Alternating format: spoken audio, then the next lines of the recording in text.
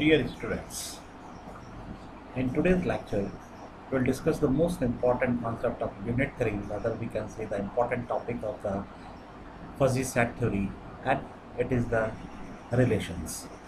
Before discussing something related to the fuzzy relations, I will give you the brief about the classical relations so that we can have a fair idea of how relations work and how we can use the similar kind of properties and functionality by making the concept of the fuzzy relations. Friends, now the first question arises why we are going to study the relations. So see here, as and when we require to establish some kind of relationship between the different object, so the ultimate objective of making the relationship is the backbone of the decision making. So it means whenever we will be dealing with the decision making and the inference making capability of the fuzzy concept theory, then relationship will be very important. So as I also mentioned here that the decision making, the basic concept of the decision making depends upon the relationship among the different objects. So friends, now I'm just giving you the glimpse of the classical relations. So as you know that so say for example we are having one classical set and we want to establish its relationship among one another classical set. So that relationship is an ordered pair of elements from first set to the another set. And here one thing which is very much important is that the first set is available in the first universe of discourse and the another set is available in the another set of universe of discourse, another universe of discourse. That means we are simply making a relationship among the two different universal sets. Here set, say for example we are having set A and set B, and we want to make a relationship among the elements of set A with the elements of set B. Here the set A is available in the one universe of discourse and set B is available in another universe of discourse, and then we are trying to make a relationship among these two sets. Right, now that relationship, it will be the ordered pair of elements from first set to the another set. So in crisp relationship, either there will be a relationship among one element of first set with the another element of second set, or there will not be any relationship at all among the elements. So there is only two things, either yes or no, whether one element from set 1, whether an element from set 1 is having a relationship among some specific element of set B, set 2, or no connection is there. So first of all, here we are studying the classical relationship, and then we can say that the fuzzy relationship is just like a generalization of the relations over the classical relations. We can say here the fuzzy binary relation are the generalization of the crisp binary relations, right? We'll study later on. So say for example, suppose we are having more than one sets, rather we can say for example we are having more than one objects. So in that scenario also we would be able to establish a kind of relationship among the different objects, among the different sets. So suppose we are having three sets and we are making a relationship among them. So that relation is known as a ternary relation. Suppose we are having four objects, we are having four sets, and we want to establish a relationship among the elements of all those sets. That type of relation is known as the quaternary relation. Similarly, quinary relation is also there, and the most important relation is when we are having two sets in two different universe of discourse, and if we make a relationship among them, that type of relation is known as the binary relation, binary crisp relation, crisp binary relation, whatever you want to say, crisp binary relation or binary crisp relation. So uh, in the context to solve variety of problem, first of all we will study the concept of the binary relationships.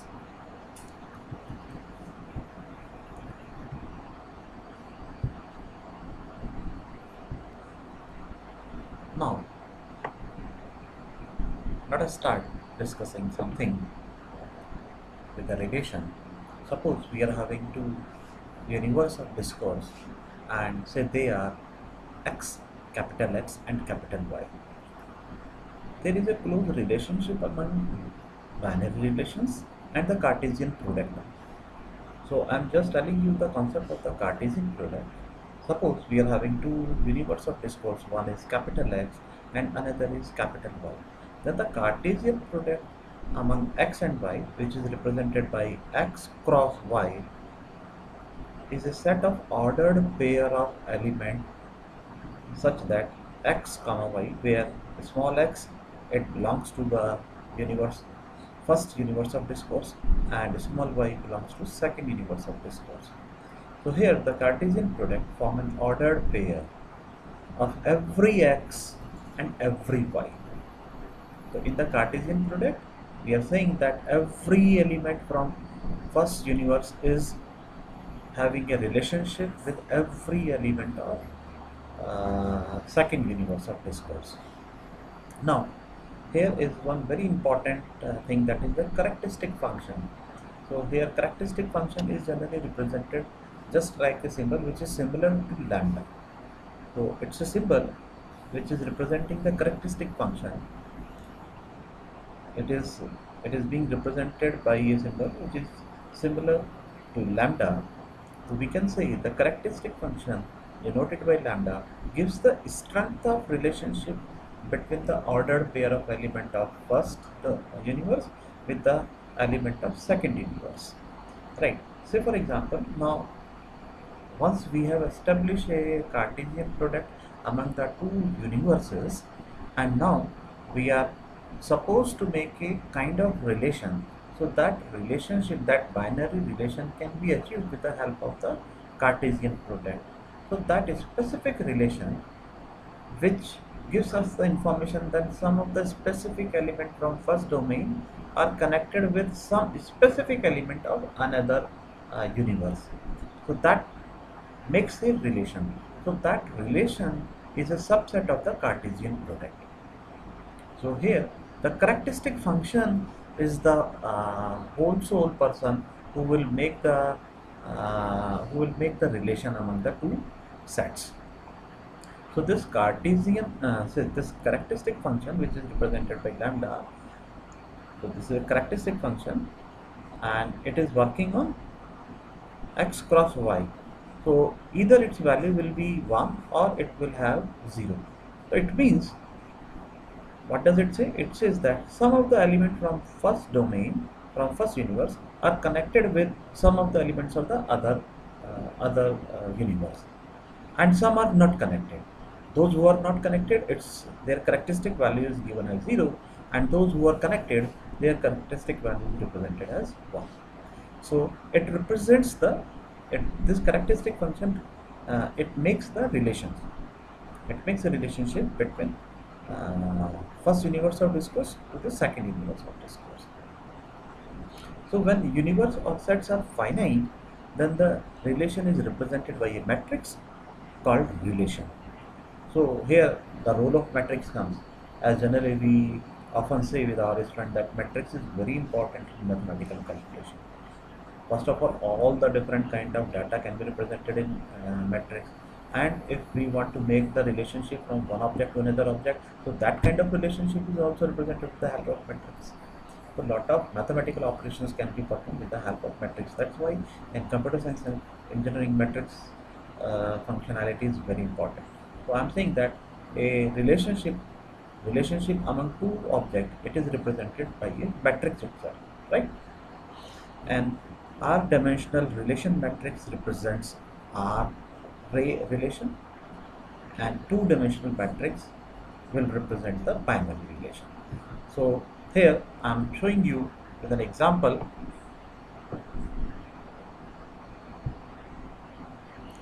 So I'm showing you an example. Say for example, you are having uh, two sets. One set is capital X, which is PQR. Another set is capital Y, which contains three elements 2, 4, 6. The Cartesian product of these two sets will be represented with the help of X cross Y, that will have the relationship among all elements of X with all elements of Y. So here I am making a relationship. This is an ordered pair, P with 2, P with 4, P with 6. It means here P is having a relationship with all the elements available in the second set. In the similar way, Q is having the relationship with all the elements of the second set, and R also is having the relationship. So that becomes the Cartesian product of these two sets. Now, say for example, we are having a relation, binary relation from these two sets, and in this relation, P is having relationship with 2, Q is having a relationship with 4, R is having a relationship with 4, and R is also having one relationship with 6. So it's a specific ordered pair. So here, what R is having? R is having some specific ordered pair from the Cartesian products. R itself is a subset of the Cartesian product, and it contains some specific ordered pairs from the Cartesian product which are connected to each other. So it represents a relation, right? So in the matrix form, how we can represent this relation? The element of the first set are represented in this way, and the element of the another set are represented in this way. One column wise, another the row wise. Like I'm writing here 2, 4, 6. They are the element of the a set, and PQR, they are the element of the another set. We will write them like this, and the elements which are having a relation each other, they will be marked by 1, and the elements which are not related to each other, they will have the value 0. That is why we are saying it's a classical relationship or the crisp relationship. Here the relationship, we are not having the relationship of all the elements with all the other elements. Some specific element of first set are having relationship with some elements of the another set. So here is only two things: either there is a relationship or there is no relationship. So that's why here we see that P is having relationship with 2. So P and 2, here the value is 1. Then P is not having any relationship with 4, P is not having any relationship with 6. So that's why we write here 0 and 0. Similarly, Q is having relationship with only 4. So that's why Q and 4 we are having 1 here, and rest 2 positions we are having 0. And then we see that R is having relationship with 4 and 6. So that's why we mention here 1 and 1, and with R2 there is no relationship we mention here. So this is the matrix form to represent the binary relationship among the classical sets. So there is one another style to represent the binary relationship in classical set, and that is the coordinate diagram. Here on one axis we make the elements available of first set. On y-axis we put the elements of the another set, and in the form of this grid we will mark all those checkpoints with bullets which are having some kind of the relationship. Like P is having connection with 2, so that has been bold. Q is having relationship with 4, so that crossover point has been marked as bold. R is having a relationship with 4 and 6, so that crossover points are marked with bullets. So it's a coordinate diagram to represent a binary relationship with classical sets.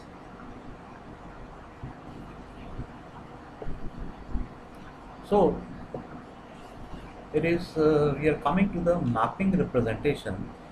I'm showing you with a diagram. Here we are having two sets, set X and set Y, and I make a relationship of P element with 2, Q element with 4, and the relationship of R with 4 and 6.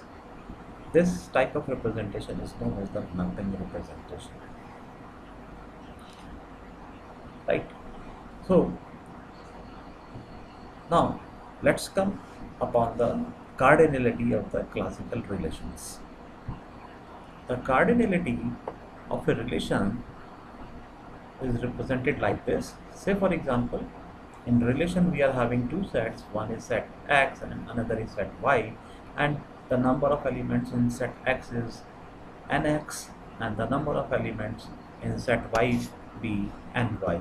Then the cardinality of the relation x cross y will be nx into ny. Suppose three elements were there in P set, and three elements were there in Q set, and the cardinality of relation P cross Q will be 9. Now, come on the composition of classical relations. This is very important. This is rather, I am saying this is extremely important. Once we will be having the idea about the composition of the relations, binary relations, crisp relations, then we can easily understand the composition of the fuzzy relations. Composition means, say for example, we are having two relations. I'm telling you in the context of the classical sets. Suppose we are having some sets. We are having some set, and let's say these sets are x, y, and z. They are the classical sets, and with classical set x and y, we make a relation and say that relation is R relation. So R is a binary crisp relation among x and y. And in a similar way, we make a binary crisp relation S with the set Y and Z. So we say that generally R and S can be compatible. R and S can be compatible. Compatible means when we would be able to compose a final relationship from X to Z. So what is happening here? Say for example, we are having three, in this scenario, consider that we are having three relations: relation X, relation Y, relation Z. They all belong to the different universal sets. Now suppose we make a relation R, which establish a relation, crisp relation from elements of X set with the elements of Y set. And similarly, anyhow, if we are able to make a relationship, crisp relationship among crisp set Y and Z, and say that relation is represented by S. So now here what we can do, we can compose the relation R and S. And if we are able to do so, it means that these two relations were compatible to each other, right? So with the help of the composition, what we will be doing, we will be getting a relationship from X, from the element of X set with the element of Z set. So let us come here. So here the operation executed on two compatible binary relations to get a single binary relation is called the composition. It's a definition, but the basic purpose what we are doing here, with the help of two binary relations, we are getting a single one binary relation. So here, say for example, X, Y, Z were three relations. We are having a X, Y, Z were three sets, and we are having a relation R and relation S. R was a relation from X to Y, S was a relation from Y to Z. So with the help of these two binary relations, R and S, we would be getting a single one relation, and that relation can be termed as T, and it will make a relationship among the element of first set X set with the elements of the Z set.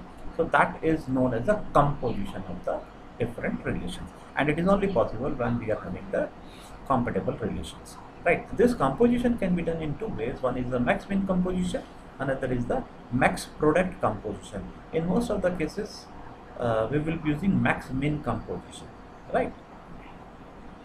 So here I'm just telling you again with the bookish language.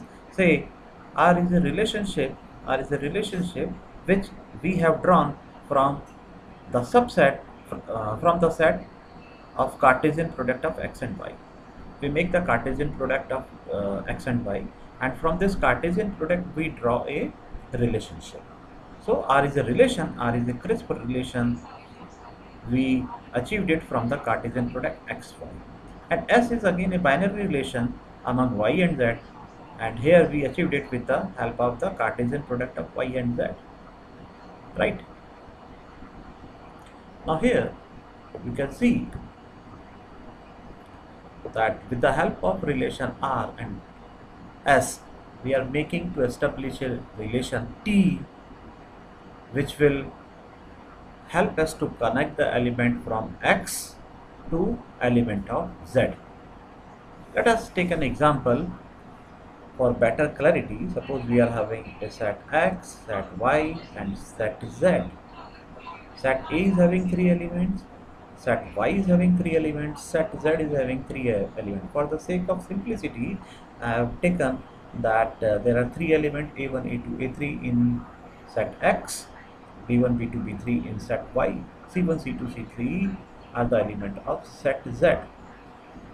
So here there is a relationship from X to Y, and that relationship we have drawn it from the Cartesian product of x cross y. Similarly, we are saying that there is again some relationship from y to z, and that relationship we have drawn this relationship from its specific characteristic function, and that characteristic function gets value from the Cartesian product of y comma z. So here we are seeing that how R can be represented. R is a relation from x to y, and S is a relation from y to z. So here you can say we write down the element of first set here, and we write down the element of second set here, and we will mark 1 where the relationship exists, and on rest of the places we will mark 0. Similarly, for S relations, we will first of all we will put down the element b1, b2, b3 here, and the element of the next set like this c1, c2, c3 here, and with the crossover points like here we are writing 1, it means there is a relationship from b1 to c1. See here, there is a relationship from b1 to c1, that's why I am writing here 1. There is no relationship from b1 to c2 or b1 to c3, that's why I am writing here b1 to 0. It's a way to represent the binary relations with classical sets. So our objective is that we want to establish a relationship among the elements of the first set with the elements of the third set. So that job has been done with the help of the composition of relations, and this composition can be done either with the help of max min composition or max product composition, right? So here the composition function is represented by a symbol T, and we mark it R bullet S. See here what is happening here. In this composition we are having a relationship from A1 to C1, A1 to C3, A2 to C3, and A3 to C2. I'm just showing you how it is. You can see here with the two metrics of the relations, you can very well see here that there is a relationship from A1 to B1, and there is a relationship from A1 to B2 also. So anyhow, if B1 is having a relationship with C1, so we can conclude that A1 is also having a relationship with C1. So that's why we are writing here A1 C1 is having a relationship, right? Now we want to work for A1 C2. A1 C2. So how it works? So is there any way from A1 we can move to B1, or from B1 is there any way to move to C2? No, there is no way. From A1 we cannot move to B3, right? So we leave that one. From A1 we can move to B1, and from B1 to C2 there is no relationship. That's why we are writing here there is no way. A1 is not connected to C2. Now come with A1 C1. We want to establish a relationship among A1 and C1. So how we can move from A1 to C1? So from A1 we can move to B1, or now here check from B1 whether we are able to go to C3. No. from A2, from B2, whether we are able to go to C3. Yes. See here what is happening. There is a relationship from A1 to B2, and there is a relationship from B2 to C3. So it means we can say, with the help of the transitivity rule of the transitivity, that there should be a relationship from A1 to C3. So that's why we are writing here A1 to C3, there is 1. Right. Similarly, now we are interested to find the relationship from A2 to C1. A2 to C1. So from A2 we can only move to B2. Now we have to check whether from B2 can we come on C1. From B2 can we come on C1? No, there is no way. So that's why we are writing here C1.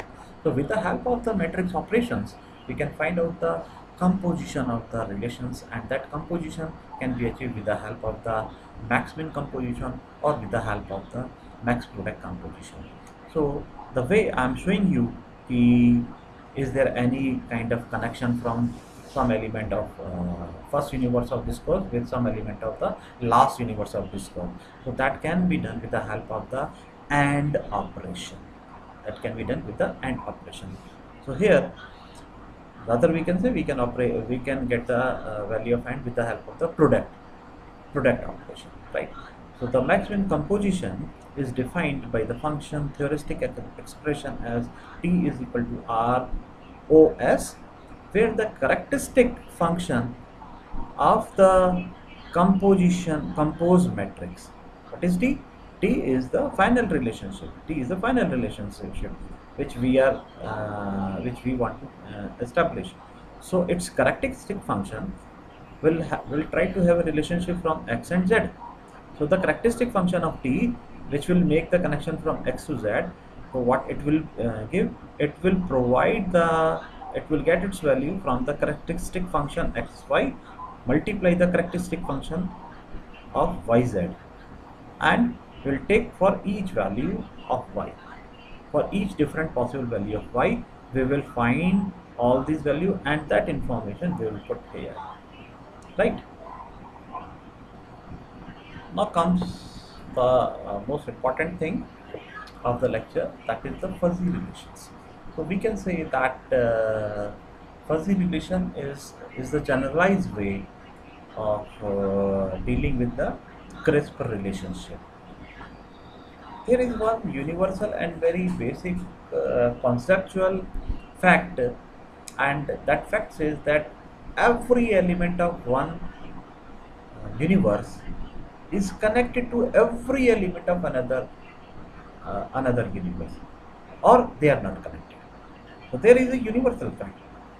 According to this fact, it says that all the elements are having some kind of relationship with other elements up to some extent. So the statement says that the element from one set are having some kind of relationship up to some extent with the element of the another set, or they not having any kind of the relationship. There should not be any kind of the relationship. There are only two things: either they are connected to some extent, or there is no relationship. So this is the universal fact which works in the background of the fuzzy relationship. So it means here what we are saying, suppose we are having one fuzzy set in one universe of discourse, and another fuzzy set in another universe of discourse. So here all the elements from these two sets will be connected to each other, and the degree of connection, degree of relationship, it will be ranging from 0 to 1. Like we discussed that the membership value of the elements in the fuzzy set, it may range from 0 to 1. In a similar way, I am saying that if we are trying to establish a relationship, fuzzy relationship among two sets which are working in two universal domains, two universe of discourse, then every element must have some kind of connection with all the elements of the other domain, or there would not be any kind of the relationship.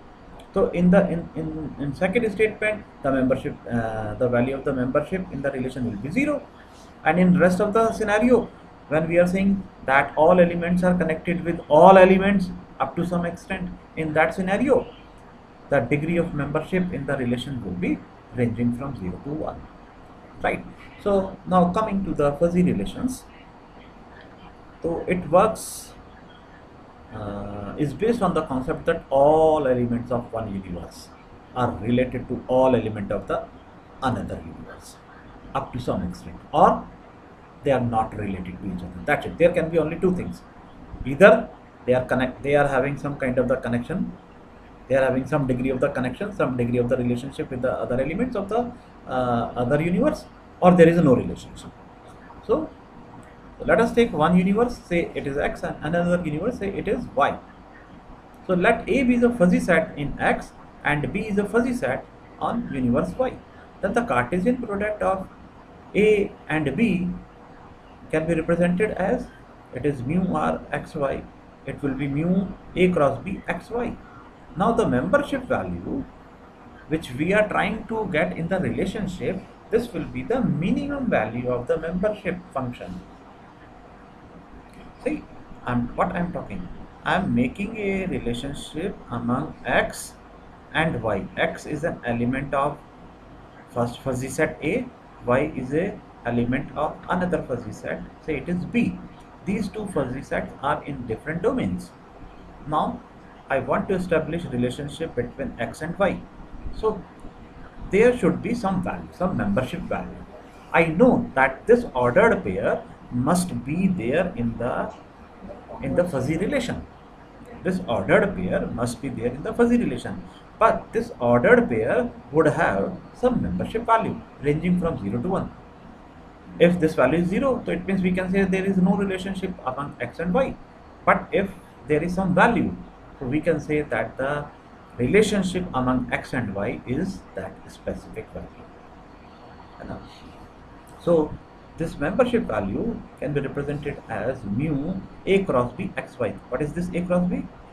This is the Cartesian product of A and B.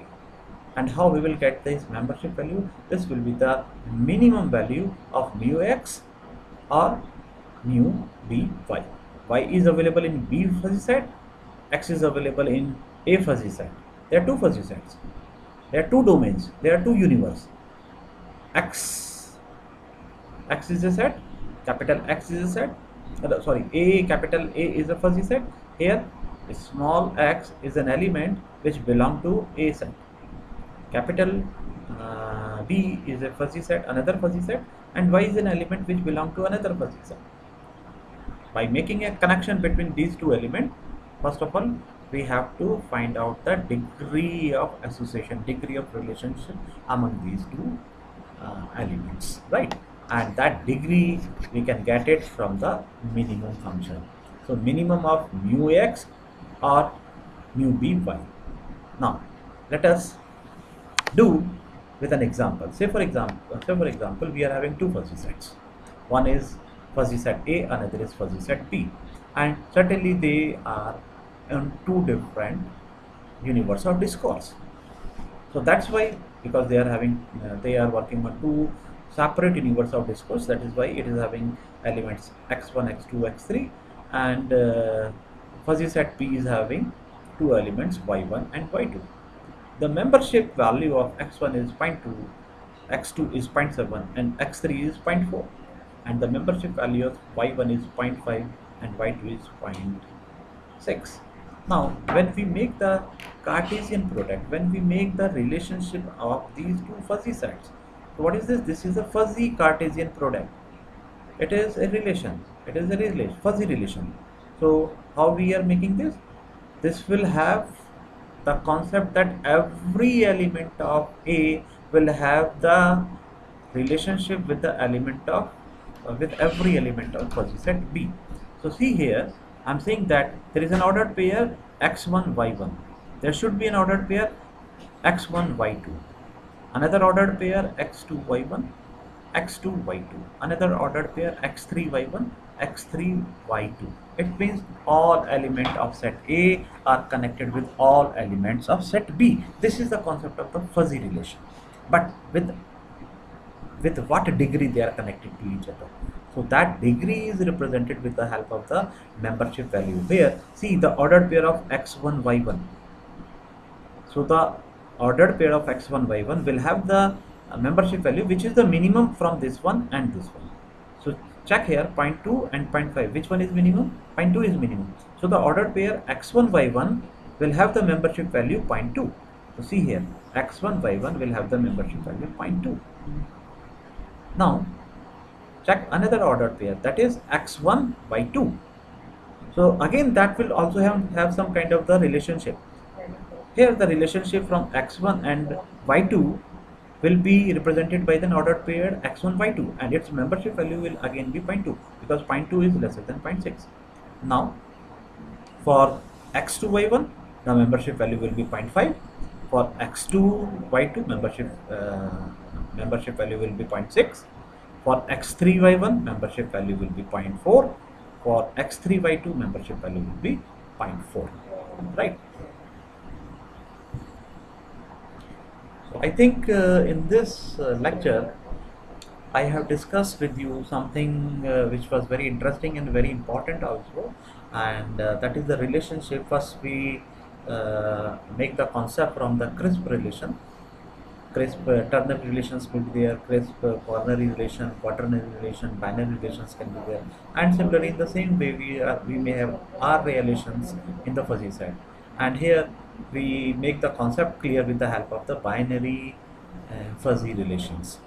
Okay, so that's all of this lecture. In the next lecture we will discuss some operations on the fuzzy relations, right? Thank you very much.